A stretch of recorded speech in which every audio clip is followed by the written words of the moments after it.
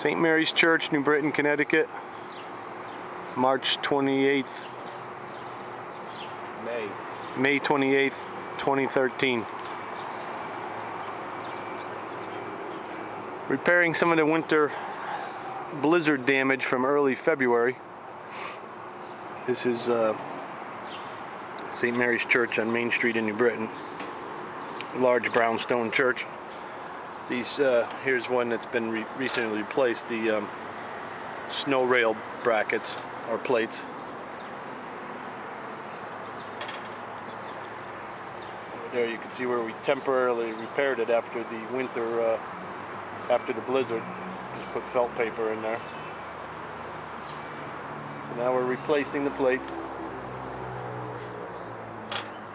Doesn't look like much after they're done, but this is what it looks like, you know, when we've prepped it for the new plate. So I try to add to this video afterwards. There's a 100-year-old roof, little over 100 years old. The felt paper under there has just turned to dust. It's diagonally placed boards for the roof decking.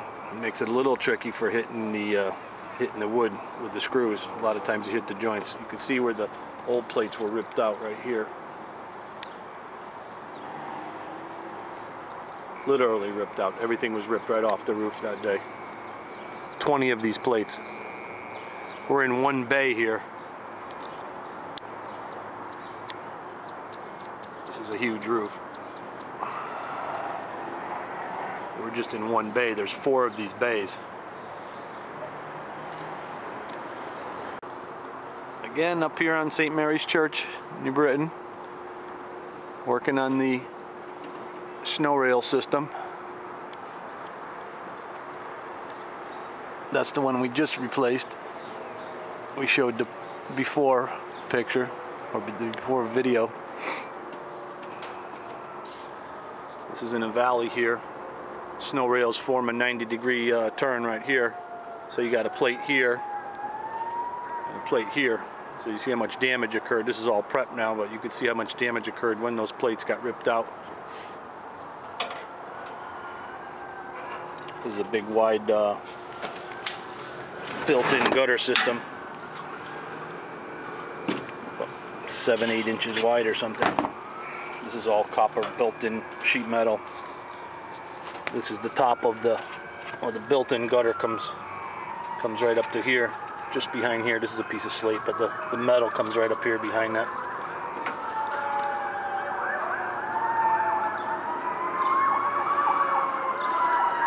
New Britain with the sirens. It's a pretty common sound around here.